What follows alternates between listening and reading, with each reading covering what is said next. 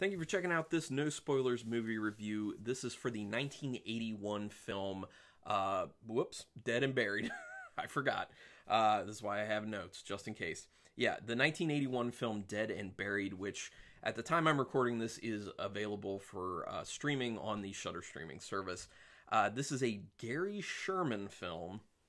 Not a lot of people know Gary Sherman as a director, but the things he's known for that he did Raw Meat, also known as Deathline, which I do have saved on Shudder in my list to watch. It was recommended to me at one point. And Poltergeist 3. So there you go. So Gary Sherman getting it done. So Dead and Buried is actually not a film I've really heard of, even though it's an 80s film, and I actually kind of liked it. Like, I thought it was a pretty solid film, and I've never heard anyone talk about it, like, ever. So I was kind of surprised when I checked it out, and I was like, this is actually good. Why has no one ever said anything about this? So, I don't know. So this film is actually based on a novel by a woman by the name of Chelsea Quinn Yarbrough. Just throwing that out there. And Jack Albertson is in this film. A lot of people were probably just like, I don't know who Jack Albertson is. And I didn't really know who he was either until I looked into it. And he was Grandpa Joe in the original Willy Wonka and the Chocolate Factory. And he does a really good job in this film. I will actually say that he is the strongest actor with the most enjoyable performance in Dead and Buried. So look out for Jack Albertson if you're going to check out this film. He does a delightful job in his role. So this movie actually starts, and it's very terribly boring in the very, very beginning, like for the first bunch of minutes, maybe like first like 5 minutes or so. And then all of a sudden it gets very real, very fast, and quite interesting. And you're just like, okay, you got my interest. Let's proceed. Because it starts just like so excessively mundane and slow, and I was just like, oh no, this is not a good sign. What is going on here? And then all of a sudden it's just like, boom, now something's happening. Now you're interested. Let's get engaged and go through this thing. So I really like how they did that twist kind of real fast. So the setting of this is kind of like a small town type thing, and that's one of the main themes behind it. But it definitely feels like a small, sleepy coastal town. And I think it's supposed to be in Rhode Island, if I'm not mistaken. At one point, there was a reference to Providence, Rhode Island. So I don't know if this is supposed to be close to Providence, but I think it's supposed to be in Rhode Island. So they did a really good job of actually making it look and feel like a sleepy northeastern coastal town. And that's a cool aesthetic. It really is. And they also had a bunch of fog in the film to kind of bolster that. And here comes the fog rolling in off the ocean. And it just kind of feels that way. But having it appear to be a very sleepy coastal town actually makes it seem very desolate as well, which really helps with this actual story that they're trying to tell. It also makes it seem more kind of creepy, scary. If it looks a little more empty, a little more desolate, a little more dead, if you will. There's a constant foggy haze, which adds to the ambiance, like I was saying.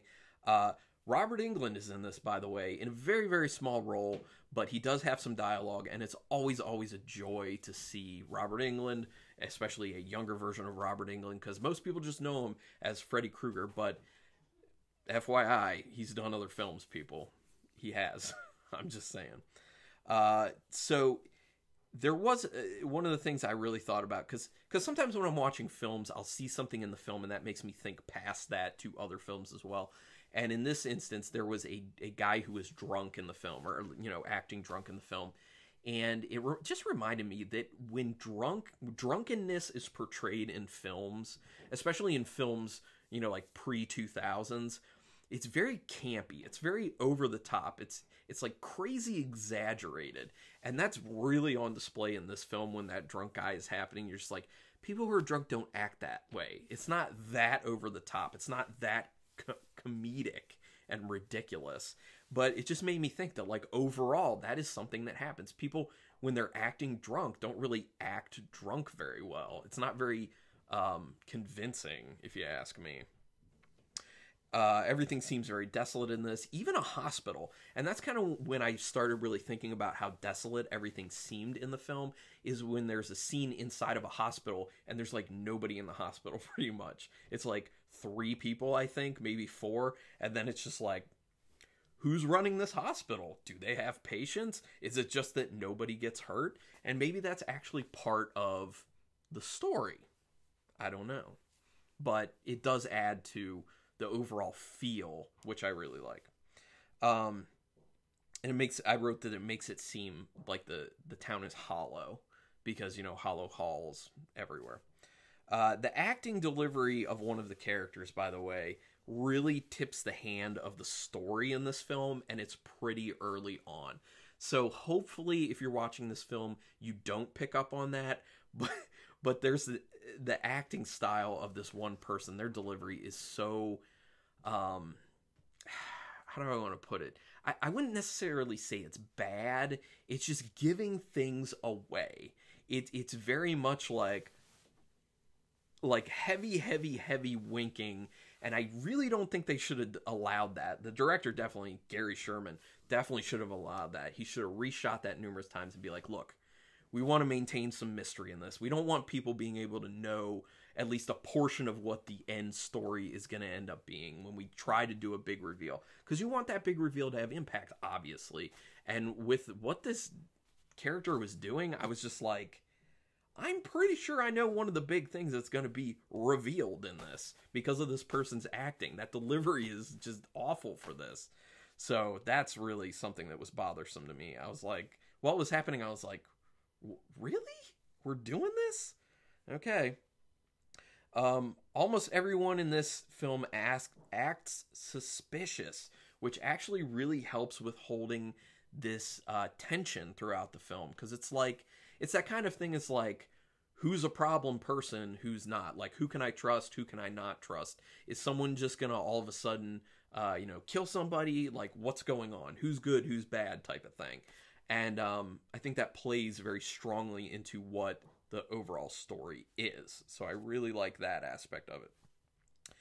One of the other things that hit me with this film is they need a warning in the beginning, because there's a lot of, not a lot, but a decent amount of scenes where there's like severe flashing lights. So they need that epileptic warning. Like, if you have seizures, if you have epilepsy, you might want to be warned, because there's going to be some crazy flashing lights in this.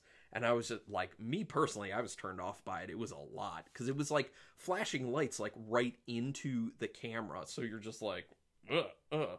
So I was watching on my laptop, which is what I record these videos on, and like the entire screen is just like flashing, and I'm just like, it's crazy. So the practical effects are good in some of this, like really good in some of this, honestly, especially considering that it was 1981.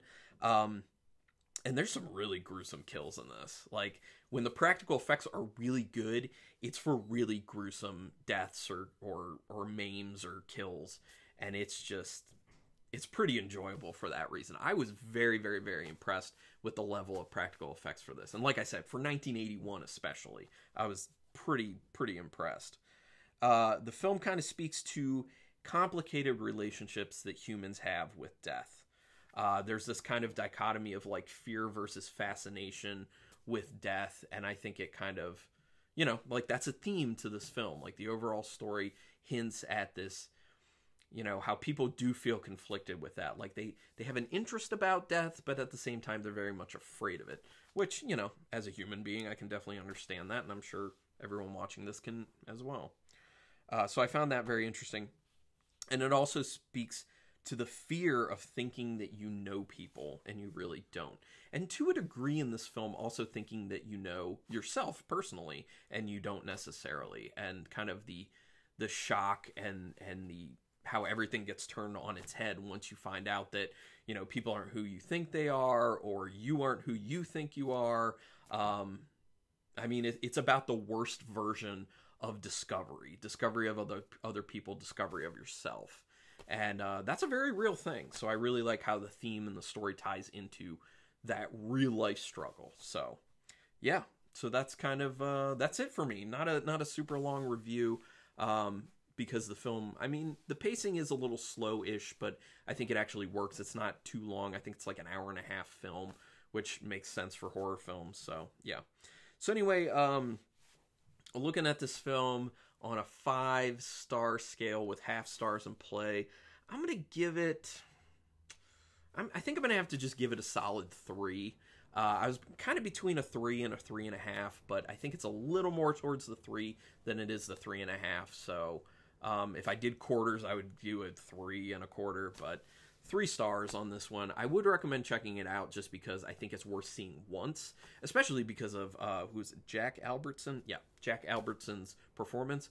Plus, it's kind of funny if you're a big fan of the old Willy Wonka and the Chocolate Factory to see Grandpa Joe being someone totally different. He's actually a mortician in this, and he's very enjoyable. So, but it's just funny to be like, Grandpa Joe, mortician. Grandpa Joe, mortician. So anyway, for no other reason than that, just check it out. But it is a solid film. So thank you, everyone, for checking this out. Please do me that favor. I always ask for it, but if you're holding off on doing it, please don't, because it means a lot to me, and it's not an inconvenience to you. Just hit that subscribe. Just a second of your time. I would appreciate that. Anyway, put some comments down there. Are you familiar with Dead and Buried? What is your idea, or what is your feeling on this film? Because like I said, I didn't really hear anything about this film from anyone ever. So I would like to hear from some people right now. Have you seen this, and what are your thoughts on it? Am I alone in thinking this is actually worth seeing? I don't know. You can give me some thumbs ups if you like, but I'd rather have the subscription, or get that subscribe going. Anyway, thank you for checking out this video, and until next time, keep it brew.